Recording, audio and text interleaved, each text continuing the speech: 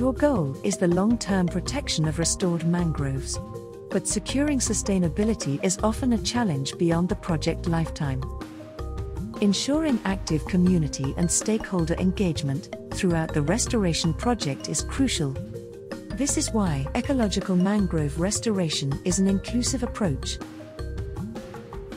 If mangroves were previously removed by people, this could easily happen again. For example, to maintain incomes or because they need the wood for building or charcoal. Breaking this cycle of mangrove destruction and declining incomes is therefore key. Develop livelihood activities that benefit from healthy mangroves. This strengthens the business case for restoration and prevents future reclamation. Work closely with communities to create sustainable livelihood activities like beekeeping, oyster farming, or mangrove-friendly aquaculture. You can introduce energy-efficient cook stoves to reduce wood harvesting, and establish sustainable woodlots for a reliable fuel supply. Coastal field schools are a good way to build community skills in new techniques. For example, to introduce more mangrove-friendly aquaculture practices. An effective model is to provide financial and technical support to develop more sustainable livelihoods in return for active engagement in conservation and restoration of mangroves. The biorights approach, developed by Wetlands International, does exactly this.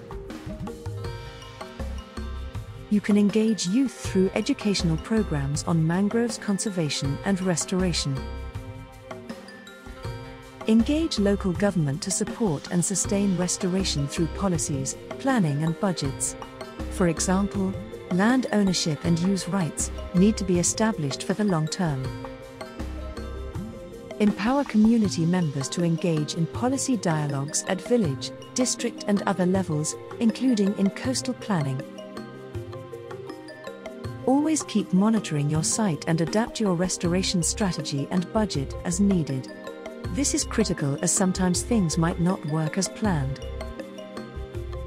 Unfortunately, projects tend to be monitored over 2 to 3 years as resources are not available beyond a project's funding lifespan. Using remote sensing data, such as through the Global Mangrove Watch, to capture changes and conditions is one solution. Engaging with communities to monitor basic parameters is another low-cost option, possibly along with universities for more advanced monitoring. It's best to involve both the government and the community in budgeting and planning for long-term monitoring. In ecological mangrove restoration, measuring success is not done against the number of seedlings or trees that have been planted. Instead, measure success against the return of suitable conditions for mangroves, such as hydrology, growth and diversity of mangroves, return of biodiversity, and the return of ecosystem services like flood protection and livelihoods. Avoid claiming success based on short-term survival rates. While vegetation can return in 5 years, ecosystem services may take decades to fully recover.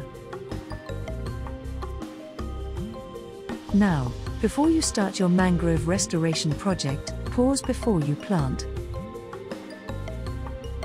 Check out the Best Practice Guidelines for Mangrove Restoration. It offers best practices for design, funding, and implementation to ensure long-term success. We wish you good luck with your projects.